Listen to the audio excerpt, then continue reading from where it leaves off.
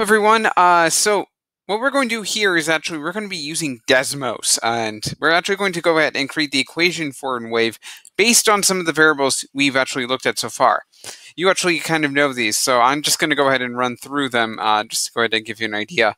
We're going to actually be going over several of them, but the main ones are going to be wavelength and period and amplitude. So I'm going to go ahead and just talk about them. So first we're going to have amplitude.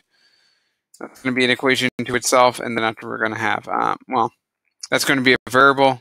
Wavelength they're going to represent by W, and then after we're going to have the period, which we're going to represent by T, or for time, okay, or that's actually how it is. So notice I'm using about the same variables except for W because they don't have lambda here, so not much you can do there. Anyway, so basically, if you want to think about it, how do we go ahead and start off a wave? How do we create a wave function? Well, everything is going to be based, as I said before, on the sine function.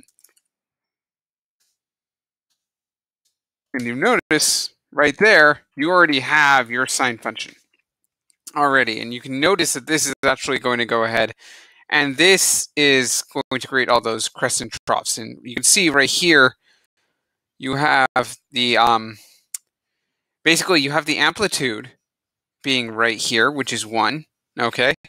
And your wavelength here, which is 2 pi, okay? Which is how long it takes it, well, basically your wavelength is 2 pi. That's how long it takes you for one crest, one trough. Right here you have pi. Cool, right? So this is what you got so far. Now, how do we go ahead and create adjustments? Because not all waves are like this. Not all waves have just, a crest and a trough that actually have an amplitude of 1, or their wavelengths may be longer. So how do we go ahead and adjust this? Well, first part is actually pretty easy. How do we adjust the amplitude? Well, we can go ahead and put in a variable of A. Okay, and I'm going to add slider A. You can see we can actually do this. Now, I can make the amplitude much bigger, or much longer than I want. Notice I can even reverse the amplitude. The only thing I can't do is make the amplitude 0, because then after I just have a straight line, as I don't have that up or down function anymore. And that's because you're multiplying everything times this number. So think about it. You're multiplying that 1 times right now 3.3. So that's the highest point that you can go, or the lowest point that you can go. Remember that sine at pi is always going to equal to 1. Okay, so that's how you get that. Okay, wavelength though is going to be a little trickier. Okay, so how do we go ahead and adjust the wavelength? Well, it's actually kind of simple, but it does require some mathematical thinking. One thing that I can do is actually kind of think about how do we go ahead and actually make it subjective, the length subjective to the wavelength. So first thing I can do is I can go ahead and I have to keep in mind that the current wavelength is 2 pi. So let's go ahead and put in 2 pi here. I'm going to just put in 2 pi. And you notice here I've actually made an adjustment. And it actually works, because you notice now my wavelength is 1.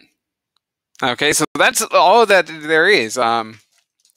Basically, we're taking advantage of the sine function, and because now that sine function is dependent on 2 pi, we multiply times 2 pi to make it all 1. But we can now go even further than that. Let's say that we want to actually make adjustments to the wavelength. Well, if you remember from fractions, one thing that you can do is actually go ahead and make things divisions of each other. So we can actually make x a division of the wavelength, or partition of the wavelength. And then after, when you hit the wavelength, you will have that function of 1, and that'll go ahead and create that entire wavelength again. So what I'm going to do, I'm going to divide everything by a wavelength, divided by a W, at slider W. So let's say that I wanted my wavelength to be, well, let's say I wanted my wavelength to be 1, right?